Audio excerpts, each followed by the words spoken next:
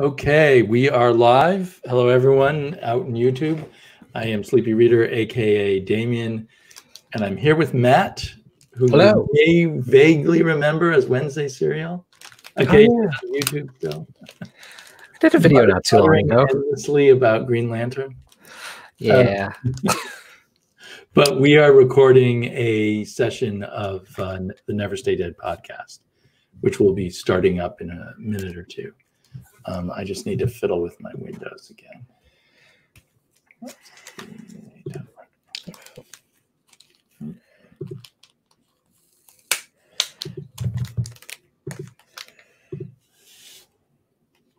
And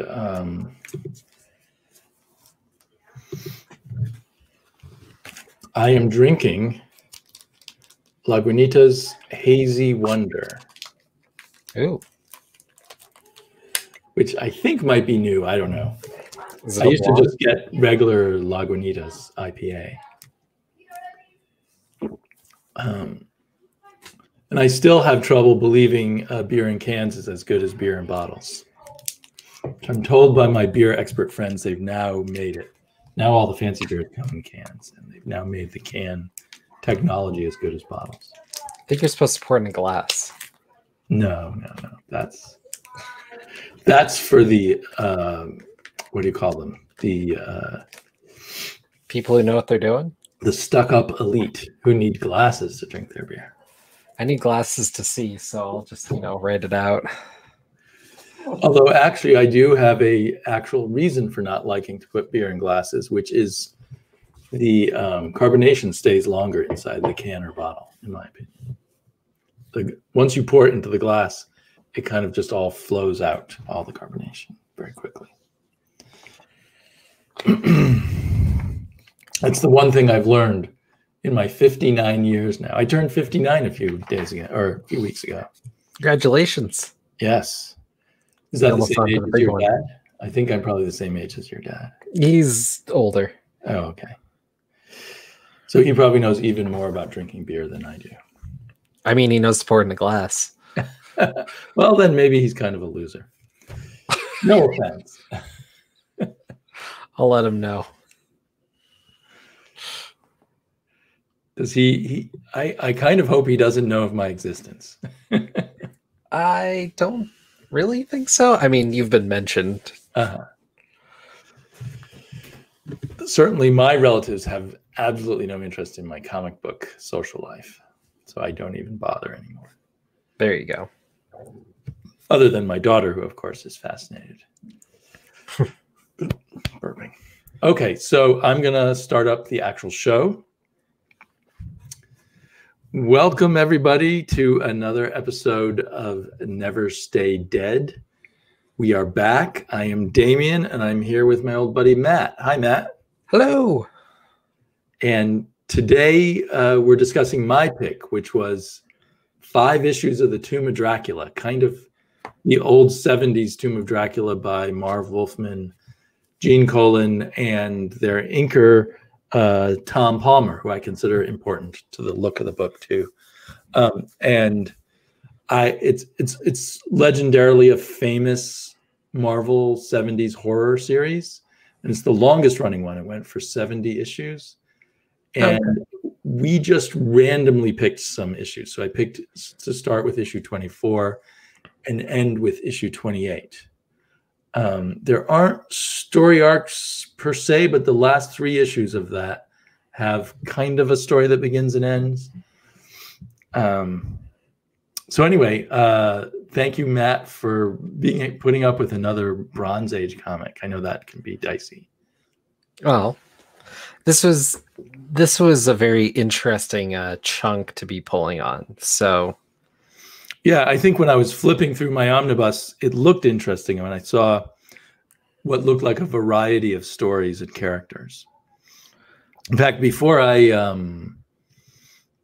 try to sum up some of the storylines, I was immediately struck by the variety of characters and the variety of ethnicities, and it's not an all-male cast by far. So I thought that was very interesting because I hadn't thought about that before. People think in the 70s, Marvel Comics would be all white. Yeah, no, I noticed that. I mean, just in our brief little bit here, I mean, we see a number of Black characters, we see Muslim characters. We get a pretty good breadth. I mean, a lot of the main characters are still white, but and for 3 issues, the main character is very Jewish. Like he's a yeshiva student or whatever they call him. Yeah, and he wears a yarmulke, and that's like a major part of his identity, which again is not something you even see today in comics very much. Yeah, no, it was actually really interesting to see the like push of diversity and whatnot, which isn't how anyone was thinking of it right now. Right. And it was doubly weird to me because this is the Tomb of Dracula, the comic I was not expecting to have diversity at all, and I wouldn't have even, batted an eye. Right. And I think it was just, I mean, I just assume it was not like Marv Wolfman saying we need more diversity in our horror comics. I think it was just his way of making an interesting comic by having a diverse cast of characters involved. Well, and as you kind of pointed to already, the diversity in a lot of ways comes down to kind of religious or cultural aspects that play off the Dracula and vampire mythos that we're used to. Right. By bending around with these characters existing in a larger world, he's really building out the mythos and making it more interesting for that. And I thought that was one of the more interesting components, even if I couldn't quite dial in on everything. Right. Yeah, I think again, see, the thing is, other than these 4 issues and an issue of Blade, I mean, the first issue of Dracula 10, the first issue of Dracula where Blade shows up, number 10, which I also read recently. I haven't read any of these in 30 or more years. So it's all kind of a blur of a positive blur in my memory. But I think that he always was constantly trying to expand the character, expand the cast, and have different times. I remember distinctly later he adds an extremely nerdy character, which was also something you didn't normally see in a comic book in the 70s. I think, if I remember correctly, the extremely nerdy character wrote romance novels for a living. So there's just all kinds of weird quirks and stuff. Yeah, no, there's a lot of interesting things in here. One thing that threw me, though, is we're looking at issues, like you said, 24 through 28. And I think every issue at one point references issue number 1. Oh, really? You're probably right. And so I'm coming into this cold. I've never read Tomb of Dracula. It's a weird kind of cold, though, because I mean, I know about vampires, I know about Dracula, I know about Van Helsing, right? But I don't know it in the context of Marvel and this story especially. And so, whereas not every issue builds forward the exact same momentum, it seems like there's been tracks that we kind of have been curving around and building up to. And there's a big event that happens, it seems, in issue 23. And then apparently, yes. This is like taking everything that had been building up to that point and now bringing everything together. And I hadn't read anything that came before, so I'm trying to make heads or tails of this whole thing. And so, right, it's kind of a tapestry with all these threads. So I guess ideally, maybe I should have said, let's start with Dracula number 1. My memory was that this comic didn't get very good for the first 6 or 7 issues. Even though everything builds on issue 1, where this descendant of Dracula, Frank Drake, and some friends go to the castle, to Dracula's castle in Transylvania, and accidentally bring him back to life by finding his body in the tomb and pulling the stake out of the skeleton, and he comes back to life. And that sets things into motion. And so for a while, that character, Frank Drake, is our central character. And then other people start joining him, these other vampire hunters. And maybe you know this about the lore, because I know there's some other vampires, but Dracula's basically impossible to kill. And like you're saying, like he's basically being held at bay. He's not even killed with the stake in his heart. That's only true for Dracula, right? Well, the core flaw of this, I think, is the vagueness of the nature of Dracula. And I felt we experienced that in these issues. And I actually read the issue afterwards. I read 29 and 30. Cheater. Sorry about that. It's all good. But in those even more, he seemed to be a bit more of a human being, but also evil and ultimately egotistical, I think. Okay. But other times he just seems like an evil god, right? He can control people's minds. He can turn into smoke. He kills people. He controls all the other vampires. In my memory, it seems like he has vampires he controls, but then there's other vampires who control other vampires, if that makes sense. I mean, that can make sense, right? Like it's a hierarchy, but Dracula's top vampire, obviously. And then... Yeah, so there are times here in these issues we read, his goal seems to just to kind of make life easier for him to just suck blood wherever he wants and have less pesky, troublesome humans around to bother him. Yeah. But also, I mean, we should dive into individual issues, but also there is a thread of the typical, like getting the Infinity Gauntlet or whatever. There's this MacGuffin called the Chimera that apparently will give him some kind of incredible power over reality, but that's never very clear either. Right. Okay, so shall we talk about issue 27? I mean, sorry, 24 a little bit? Yeah, let's then we'll move on to other issues. So issue 24 is kind of apparently a resting point in a sense after a big series of issues where Dracula fought somebody named Dr. Sun and was thought to be killed by him by our regular cast of characters. So now they're all going off separately. Their main goal in life is completed, and they're going off to do different things. Right. So we in this issue we see some of the characters go away, like Frank Drake goes off and kisses goodbye Rachel. Is it Rachel Van Helsing? Yeah, Rachel Van Helsing. And then we see the Indian character Taj has gone back to India, or maybe it's Pakistan, I'm not sure. And he seems to be a Sikh, I think. That's why he wears a turban. That's what I assume. Which is neither Muslim nor Hindu, but people get confused by that. And then we see Blade is kind of settling down with his lady in his apartment in London. Which that threw me off. Blade's design is not like I've seen Blade before, and it's not cool looking. Well, it must have seemed cool in the 70s. He's based on a kind of a blaxploitation kind of 70s blaxploitation fighting hero. And he uses that kind of corny blaxploitation dialogue. Well, I mean, that's his whole character, right? Right. Yeah.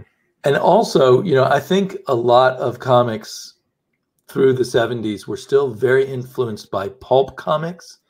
And he almost seems like a character out of Doc Savage or something, like he has his puffy pants tucked into his boots. And yeah, so I can see why you would be confused. To me, this is what Blade always looked like because I read so many of these issues with him. Right. I mean, this is what he did. He had a totally different look in the movies. And I didn't really follow him in the 90s much in the comics he was in then. So I don't know what he looked like there. Gotcha.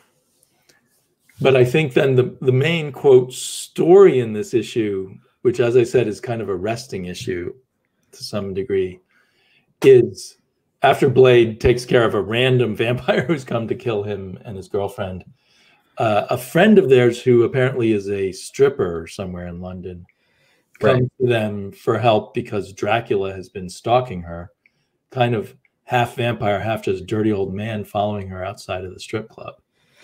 And then Blade has a big fight with Dracula that's inconclusive. And that's pretty much the whole issue, I think. Well, sorry, go ahead. The stripper character Trudy, it was interesting to kind of see how they were playing with it, because I mean it's a lot of dancing around the code and what they can get away with saying, because she's a dancer, right? But yeah, there's a lot of signals, right? And I mean they're doing a lot to like push the boundaries here, which I bet is part of why people love this comic and have such a fond remembrance. I mean, like she's in her lingerie or whatever, right, running down the street and doing that. So it's that kind of cornball horror move, but it's kind of funny to see that like cheesy, corny, tacky stuff amidst all this dialogue and all this other stuff going on. So they're playing highbrow, lowbrow at the same time. It's an interesting little give and take, but it doesn't feel like it amounts to much by the end. Right. My take on it is Marv Wolfman is embedding within his story a more standard horror story, which builds up a lot with a lot of writing, about the slow dread as this creepy guy from the strip club reveals himself to be more and more awful. Mm-hmm. Even though, we as readers probably most of us already know how awful he is and stuff. But I guess if you're a first-time reader, the feeling of dread might build up. Mm-hmm. And then combining it with a more old-fashioned Marvel comic with a big fight scene between Blade and Dracula. And then with the other Marvel aspect, which is the threads of the ongoing soap opera, which includes this character Taj and his wife who has no legs, and the fact that they have been separated for 5 years and there's some horrible secret between them that makes them hate each other. Maybe because he hits her. Right, he hits her, which is also kind of shocking from a current perspective to see a man hit a woman. I mean, but a man hit a woman and he's the hero and there's no bad consequences for him hitting her, I guess that's what I mean. Yeah, well, what you gonna do? I mean, I know that's how things work in Colorado, but right. People like to pretend it doesn't work that way anymore. One thing that threw me off too, which isn't in your digital version, I doubt it was in your Nimbus either, is at the bottom of some pages, they'll just have something like Thor and Hercules in search of the living planet called Ego, or just these little text ads. They did that throughout the 70s in comics, or throughout a large chunk of the 70s. The first one I saw it's like advertising the death of Gwen Stacy comic. Mm-hmm. It's like the goblin's there and Gwen's in peril or something. And I'm sitting there, and in my mind, this is an editor's note that this is referencing something else. So I read that page 10 times being like, what does this have to do with Spider-Man? This is my in. And no. Poor Matt. What's interesting, Matt Fraction briefly did a Defenders run, and throughout that he had fake little bottom blurbs in the comic throughout, ironically reflecting on that's cool. But yeah, those things used to drive me crazy as a kid when I was reading comics. They were very distracting. Yes. But I guess they thought it was a clever way to promote their other comics. I mean, costs about nothing and it's right there. Yeah. Right. And that emphasizes how long ago these comics were. That Gwen Stacy was dying at the same time as one of these issues happened. Yeah, I mean, this is 70s. I was probably 12 when these comics were published. And as I mentioned off air, I turned 59 recently. Congratulations. But there's no congratulations needed. It just happens to you. Achieve it. You're young for one more year. I know, and then I'm a senior citizen, right? And everyone will treat me with deference. Don't they already? Only on YouTube. Oh, okay. And Twitter, of course. Mm. So let's maybe skip on to the next issue after that. Yeah, 25. Do you have any other thoughts from this? No, 25 was interesting. I think it was the most coherent single issue of the bunch that we went through. And it was a true standalone. Mostly, yeah. Did it have a? I can't even remember now. I mean, there's some threads throughout, right? Because it has to. Right. But it had a story, I think, of a character who's making his first appearance here and is not part of our group of fearless vampire hunters yet. Right. And this is his first appearance. I'm saying that without looking it up because there's a twist at the end. And if you already knew. Right. Right. A twist which I'm assuming you figured out before we got to the very end. Am I right? Honestly, I didn't figure it out before I got to the very end. But when I got to the very end, I was like, I guess that makes sense. But it didn't really hit me. Right. So this woman comes to Mr. King, who's a PI.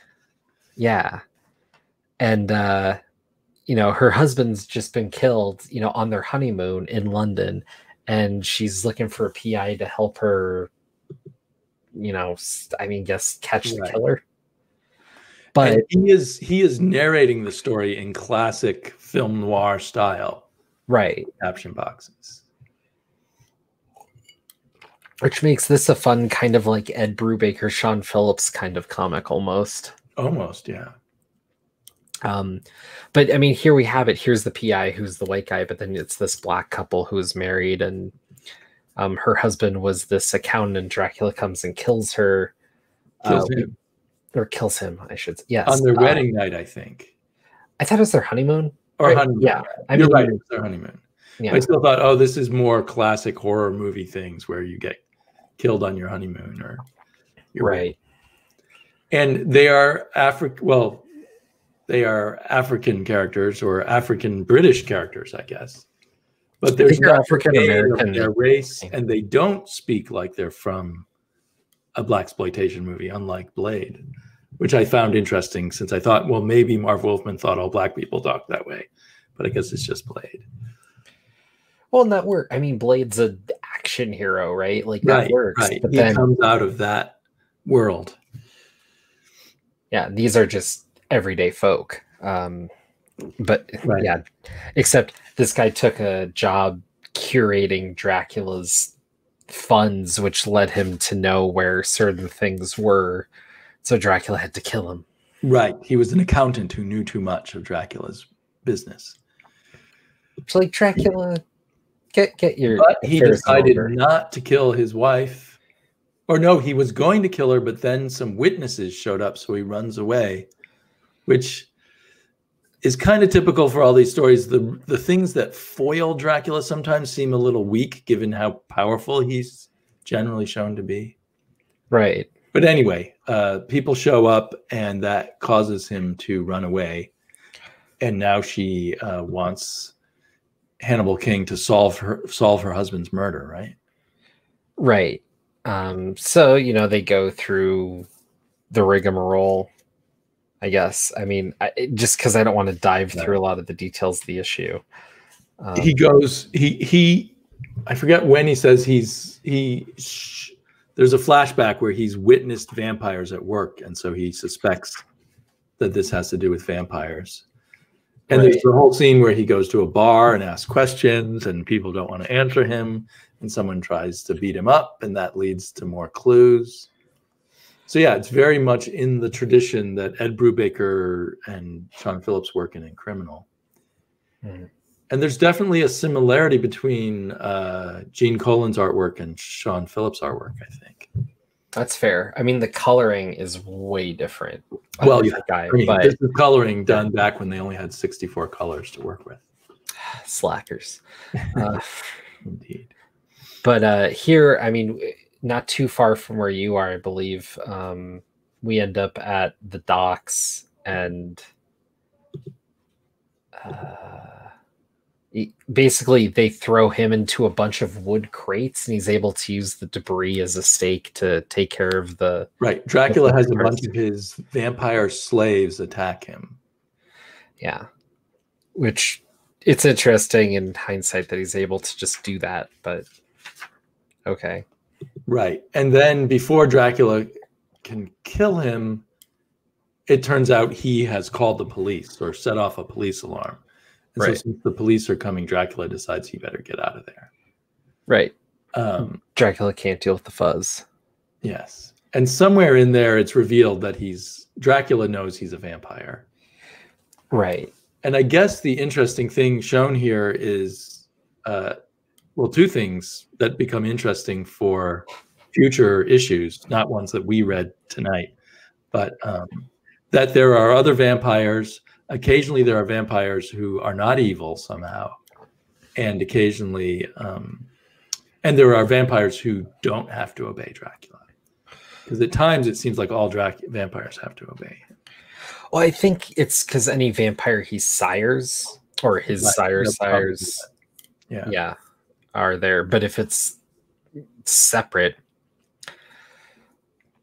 I mean, but then how far down the bloodline does it have to go? I don't know. But I think that's the idea. It's an interesting idea, but when you realize he's a vampire, he doesn't have the bloodlust idea, right?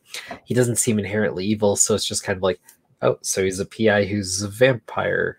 Right. Okay. Like, it doesn't really mean much by the time it's all said and done. And it kind of goes back to the old horror stories with the twist that only seems clever to a 12-year-old, probably. Right.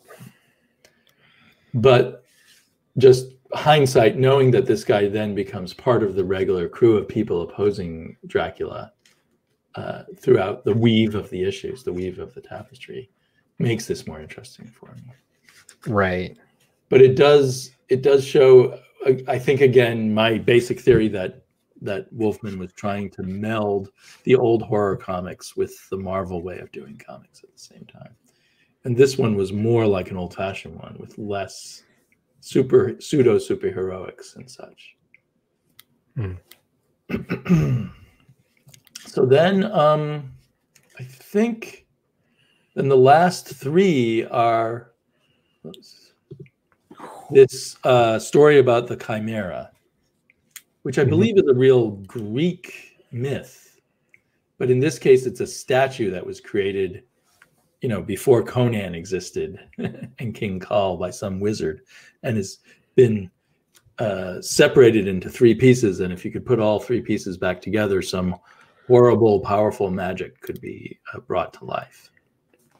And it centers around this religious Jewish young man's adventures after his father, who's collected the pieces of the Chimera, gets killed, and different parties, some of whom we never learn who they are chasing after, trying to steal the different pieces of the Chimera from each other, including Dracula and some of his henchmen, including his lover, who he sent out to go sleep with this young Jewish boy to help get and romance him, to help get the piece of the Chimera from him. Yeah. So that's my really quick summary of it. Yeah. There's a few interesting bits in here that's interesting because we're dealing with these new characters. We've come off these other characters, but we get some of the cast from before falling in line eventually. Right. Although some of them just as delusions of Dracula's. Right. This is a hard comic to follow. I'm sorry. No, it's fine. I was very aware. Researched more and really found some, like a 5-issue group that was more solid. And because I was looking at it visually and it looked like it was solid, but it really wasn't. Well, I was just keenly aware the entire time I was going through this that this was interesting. I mean, this is definitely a Marvel comic. This is definitely kind of written in a way that I'm used to things being written and whatnot. But it was so hard for me to access so much because I didn't know any of the characters. I didn't kind of know the setup or the lay of the land. And so it was a lot harder for me to grasp onto things and whatnot. It was it was weird reading a Marvel comic that was harder to access. And it kind of took me back to where I'm so used to things, but imagining picking up a Spider-Man comic and trying to make heads or tails of a number of things with so much that I know so innately. It's good to kind of get that in your system every now and again. Right. Although, you know, because recently we read some early Claremont X-Men that wasn't too much later than this, but he works much harder to make every issue accessible. Well, Marv Wolfman didn't do as much in terms of the tagging characters and giving their backstory quickly on things. I wouldn't even hand that to Claremont, especially at that point in the run, though, because I mean, he's essentially reestablishing or introducing characters. So, you know, he's really only had a handful in, whereas here we're, you know, well, we're 20 and a half. So, yeah. So, or maybe close to, you know, 25, 30 issues in. Yeah, we're almost 3 decades, you know, or 3 years in, not 3 decades, 3 years into a run with this contiguous story. So, I don't know. It was just interesting to go through. The only thing that really stood out to me in this issue was the cliffhanger. So I don't want to just jump to that if you had anything else. You know, the 3 issues are kind of a blur to me. I found what struck me is this character. What was her name? Was it Jessica something? Who, because she kind of evolves into the central, who befriends the guy David, who's the Jewish, I presume like a 20-year-old Jewish college student age guy, and becomes kind of his lover to get, but she's actually working for Dracula. But she loves Dracula, and Dracula may or may not kind of love her. But it was, her characterization was very weird. Yeah. Whereas this comic does a lot of good stuff for, you know, reach and ideas. There's some clunky writing. There's some odd moments. There's some, it felt like not enough notes were passed between the author and the artist to kind of make a coherent whole. It just kind of jumps from time to time.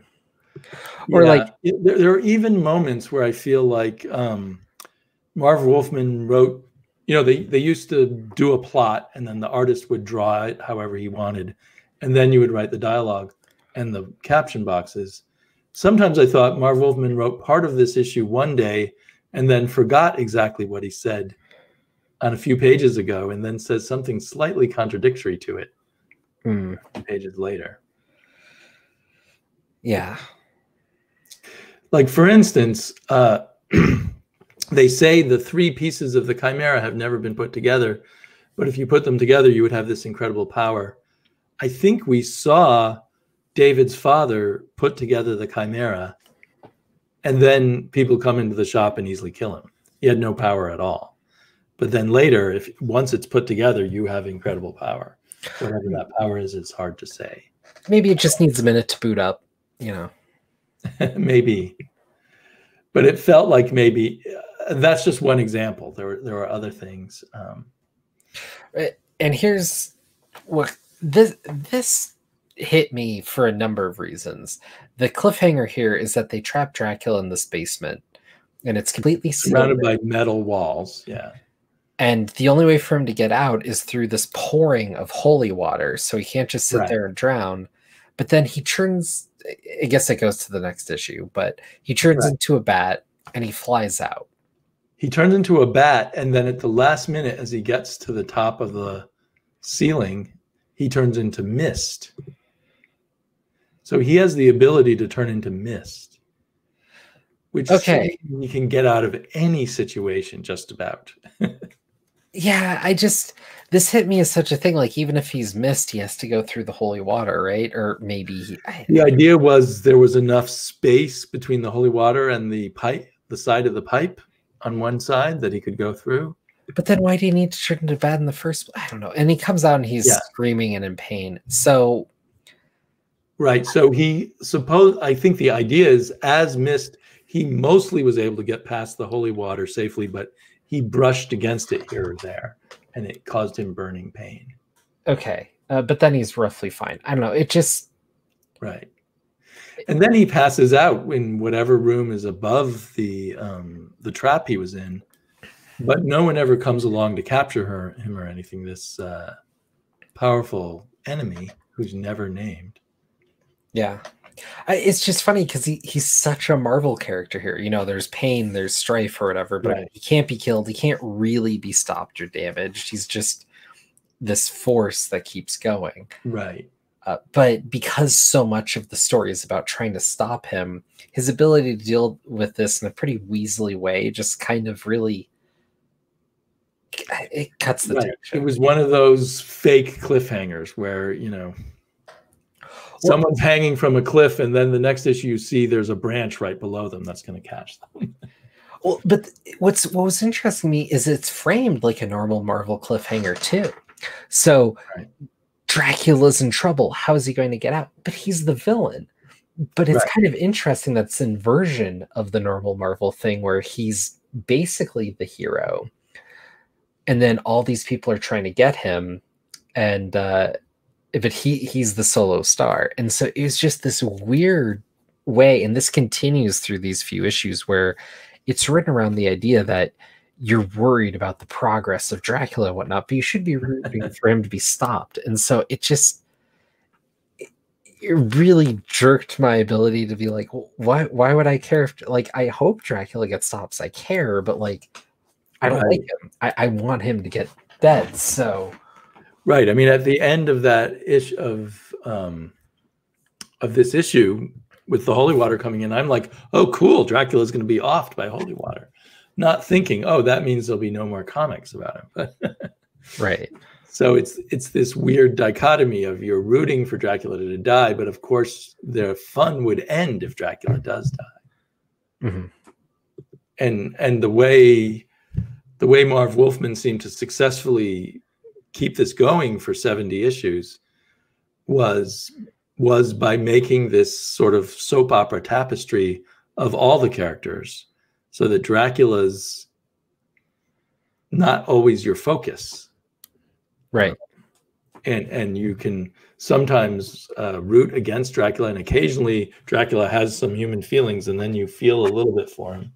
But then it goes away again when he needs to be just the devil. He is just the devil. Yeah. So, and ultimately, I don't know which issue it happens in, but ultimately Dracula and our Jewish hero and the girl who loves Dracula, but maybe now loves the hero who she was sent to seduce, are all captured by this mysterious other villain. I think maybe it's Dr. Sun, but I don't even remember who Dr. Sun is. But I want to think that maybe Dr. Sun was an Oriental Asian villain, and that we saw Asian soldiers working for him. Okay. Or for whoever it was. Anyway, they all get captured. Oh, and stop here. You want me to stop here? Oh, it was fun having him use the Star of David to fight against Dracula. Is that why you... Well, for those listening on audio, I'm flipping through digital versions on screen of these issues. But what really got me there is this is really big for the mythos idea. And he speaks directly to it. Like, it's a symbol of faith, so it will hurt him. Right. But it's not going to hurt him as much as a cross. But it's this idea that, like, oh, any symbol of faith can repel vampires. And there's a lot of play with that in, you know, vampire mythology or whatever. But I just thought this was a really constructive way to work around the idea that there are these monsters and that they're not going to just be repelled by a single religion. It actually really does a lot to bring things together. And it's not a small touch. Like, this is a big deal to the comic, I believe. So I just thought that moment in particular. I mean, philosophically, I think that comes up several times just in these issues where he's kind of against hope, against faith, against anything but pure selfish avarice of a sort. Not avarice in terms of money, but avarice in terms of appeasing your most base instincts. Hear, hear. And yes, as we drink beer, we agree with you, Dracula. Although I don't think he drinks beer. Are you drinking beer? No. I'm drinking honey whiskey. Oh, you drink the hard stuff. Yeah, I thought that was a cool scene. It again, I'm always bothered by sometimes Dracula can be stopped more easily than other times. Why can't he just continuously fight off Dracula? Well, sometimes Dracula He gets totally tired. defeat Dracula by just continually pressing that Star of David in his face. But then he semi-beats him, and then some people with guns come along and capture them all. Right. And why can't Dracula, when faced with the Star of David, just turn into mist and get out of the way? I don't know. Maybe when you press that sign of faith into him, his power to shape change, amongst other things, goes away, along with his strength. Maybe. So our other unnamed bad guy captures them all and is able to put together the entirety of the Chimera. As we're flipping through the digital pages here, I'm skipping over parts that are just part of Taj's story, which inch along a little bit in this issue, you know, him making up with his wife and stuff, and the revelation that his son is a vampire. Which, that was creepy. Yeah, I mean, I want more of that story, and we will eventually get it if we keep reading all 70 issues. But then the main thrust of the story is Dracula and the girlfriend and David are all captives by whoever this other evil person is, who has lackeys, but we never see the evil person, just hear their voice, or evil entity. Yeah. I assume it's Igor. Right. And Igor then has the entire Chimera. And while Dracula used just the tail of the Chimera to call flames down from the sky, whoever this is uses the Chimera to give people delusions of, I guess, their greatest fears and things like that, and to manipulate their minds. So that happens to David, and then it happens to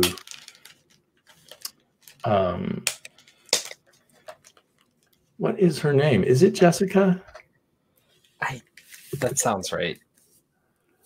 It happens to Jessica, and then it happens to Dracula. Each of them is given their own greatest fear, but Dracula breaks through the illusion eventually, and then the bad guy flees, remaining invisible. As Dracula breaks through the wall, he's gone. And all that's left are his Asian-looking soldiers, who argue amongst themselves whether it's worth fighting against Dracula now that their master is gone. Yeah, probably not. And then Dracula uses his power. I don't think it comes from the Chimera, but maybe to cause someone to, I think he just uses his own hypnotic powers to cause one of the evil women henchmen to kill herself rather than kill Jessica. And then Dracula grabs hold of the Chimera and is kind of stroking it. And, you know, he says, oh, her name is Sheila. I'm sorry. It's time to leave now, Sheila. Come, together we shall prepare for my incoming victory. And she just grabs the Chimera out of his hand. She's just a normal woman. Grabs the Chimera out of his hands and smashes it against the wall. And that's the end of it. Which I thought was strange. Like, is it so easy to grab something away from Dracula? I guess you could say he wasn't expecting her to do it because she's his girlfriend. Yeah. But then Sheila and David leave Dracula defeated because Sheila has turned against him. He doesn't try to do anything to them. Well, he's tuckered out again. He's kind of heartbroken. There is kind of references throughout here that his powers have been fading, and that's why he wants the Chimera. Although it never seemed like his powers were actually fading. Yeah. So overall, I like I'm sorry, I'll let you say your summary or whatever, or other comments, but my overall feeling about this now is I like a lot of the possibilities involved here, but this was much more sort of crazy, well, as you said, kind of confusing and inconsistent, and sloppy kind of writing and storytelling than I had expected from my glowing memories of this series. I think that happens with a lot of our favorites that we return to sometimes. But I mean, as much as there are some details that get lost or hard to chew through, because I mean, this is a wordy comic. I thought there's a lot of interesting elements. It's interesting because they layer in so much, but it's nothing that particularly compels me to want to read more, because this just isn't my wheelhouse at the end of the day. Right. And I think I will read more. And as I said, I skipped ahead and read the next 2 issues, and they were a bit tighter, especially, I can't remember if it's the very next issue or the issue afterwards, where Dracula can't enjoy drinking blood of any other woman because he misses Sheila so much. And he's just dying to kill her to get his revenge. And then David goes and tries to kill Dracula, but makes the classic mistake of waiting till sundown to go into his castle to try to kill him. So Dracula kind of toys with him and then follows him home to the apartment that he and Sheila have been living in, and she stupidly invites him in. Apparently, did not know about that protection against him. You know, if you one of the common vampire things, which is true in this comic, is a vampire can't come into your home unless you invite them in. Mm-hmm. She invites him in, and then I think he alternately threatens to kill her and asks her, he says, well, you can just come back with me and we'll go back to the way we were. And she throws herself out the window and kills herself. And he is defeated that way. And that was a very tight issue. And in that one, Dracula seemed like a monster with some humanity. But it's also twisted by his selfish evilness, that he doesn't understand how love and things like that really work. It's a good blend. And what was interesting going through with all the stuff we've talked about so far is just remembering that, like, even Marvel comics used to have more of a diverse plate that you could go pick up. Right. There's nothing like this anymore, certainly not even for Marvel. And it's kind of cooler to think of comics to be a bit more diverse, even if it's not your thing, knowing that the stuff that you like is a bit more special for being different from something like this. Well, and so, you know, that comes, my downerness on the Bronze Age Marvel and its sloppiness is countered by the fact that they were letting writers do kind of what they wanted. Mm-hmm. All the writers from back then say, you know, I can't work with the way the comics industry works now because the editors control everything. Back then, they said, you know, you gave them an idea of how you wanted to do Dracula, and then they just let you do what you want and give you your leash, let you off the leash for a while and see how it does. And that was true also with Chris Claremont. I've heard him in interviews say, you know, that's why the X-Men succeeded for him, because they let him do what his creative impulses told him to do. Yeah. But I think it was also chaos. It was all these young fans who were suddenly professionals trying to be editors and trying to be writers. And there weren't many adults in the house. They maybe needed better editors. And I mean, I think you can see where a balance could be pretty easily struck between these things to get a much better through line, you know, allow some creative output, allow people to do something crazy and new just because it's crazy and new. But then issue by issue, you want to rein it in a bit to be like, okay, these pages don't go anywhere, or like these panels are in conflict with each other. You need to tighten this up. But the overall direction and flow, you know, let it be creative. Yeah. And I don't know. I may also find, if I keep plowing through this, that it does start to shape up to something closer to the wonderful comic that I have in my memory. You're far from the only person to have a lot of fond memories of this series. So yeah, no, it's a kind of a cliche of Bronze Age readers that Dracula was one of the best comics.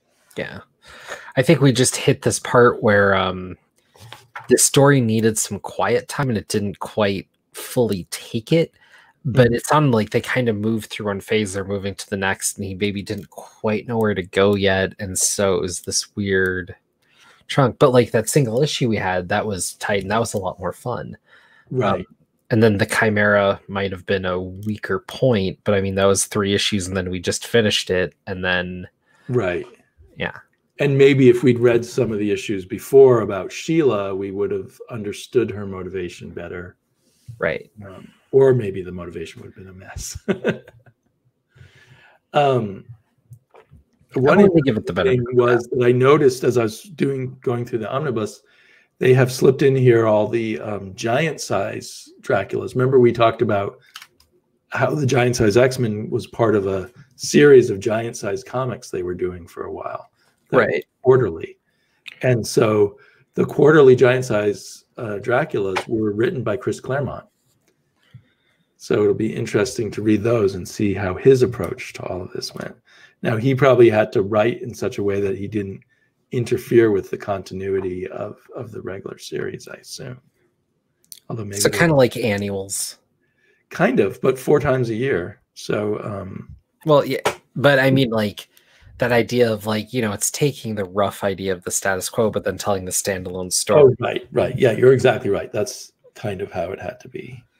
And I know there was, I forget who it technically belongs to, but there was a giant size Spider-Man and Dracula issue where they're both on this, cruiser boat, and Dracula's causing some mischief, and Spider-Man's trying to deal with what's going on, and it's actually some thugs that are causing some problem.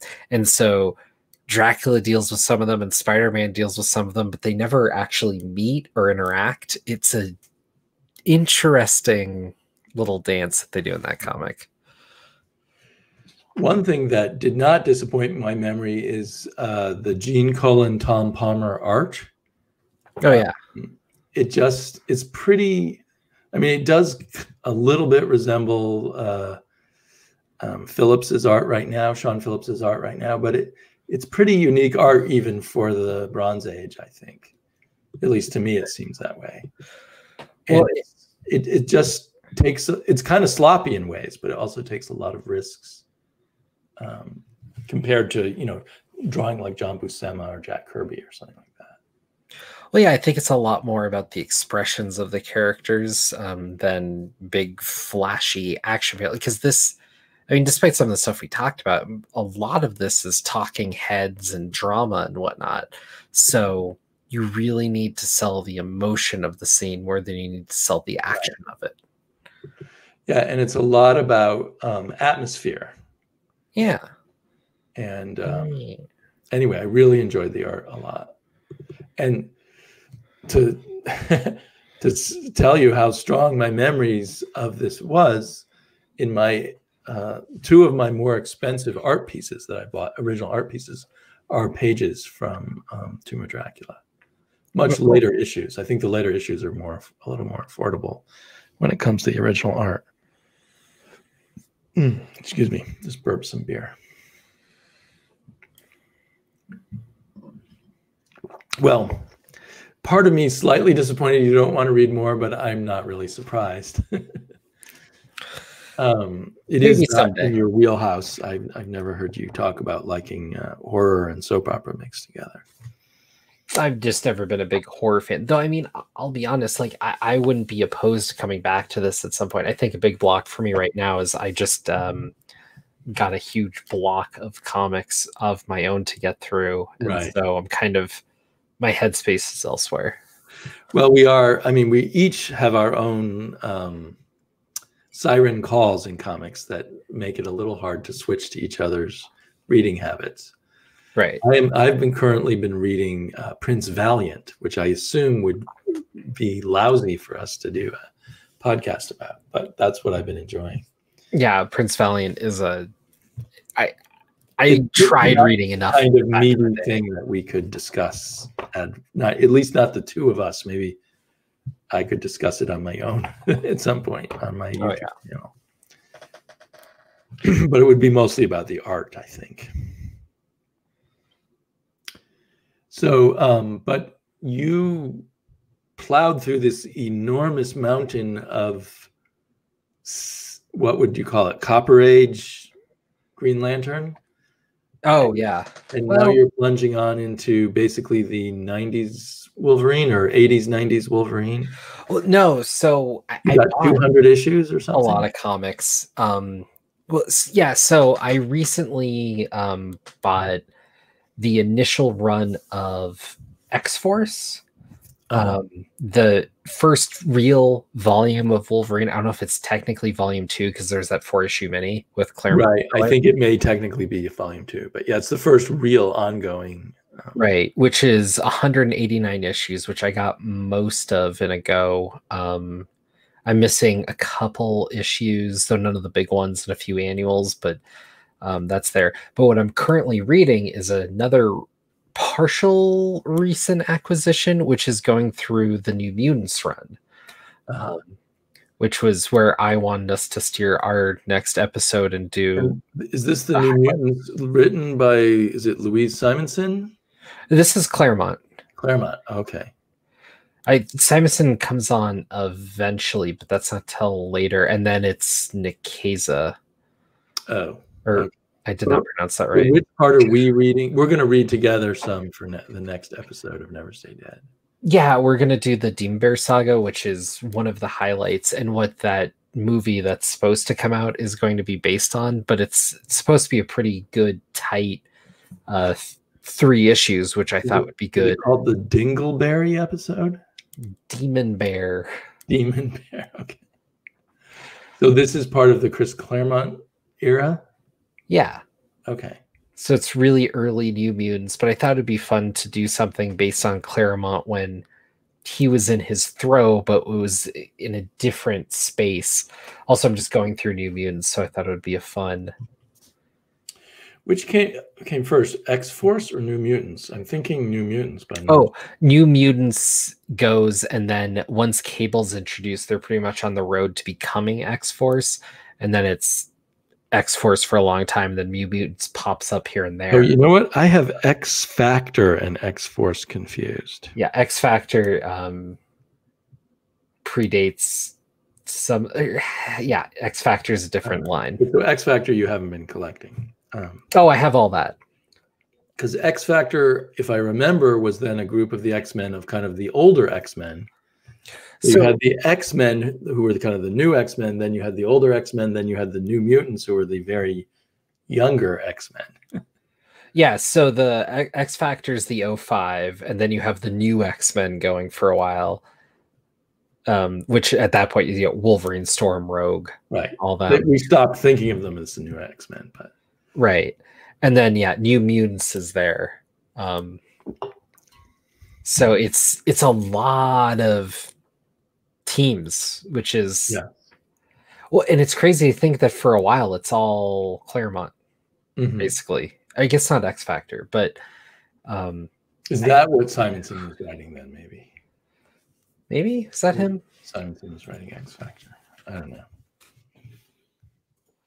Can't keep it all. Okay, well, I kind of look forward to it. I just like you don't have any impetus to read Dracula, I have no impetus to read New Mutants or other spin-offs of the X-Men, but I'm sure it'll be interesting.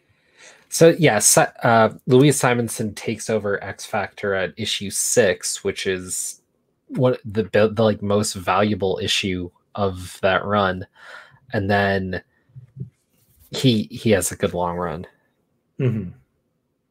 That's interesting. A lot of Walt Simonson on art. Right, they working as a couple on that. Okay, well, that's great. We will be back because, like Dracula, we never stay dead. There you go. Dracula fits in perfectly in this theme. Totally. He in this series, it seems like he dies every 4 or 5 issues, only to come back. Yeah. never staying dead, but dying regularly. Totally a Marvel character. I'm digging. Of course, he's never alive. He's undead, which is a concept that I never quite wrap my head around. But you know, I could get behind. I could try that. There's dead, alive, and undead.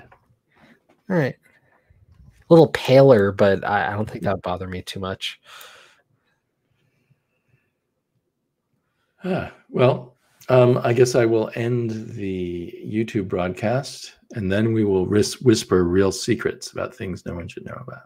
All right. Should I turn off my recording? Yeah. Okay.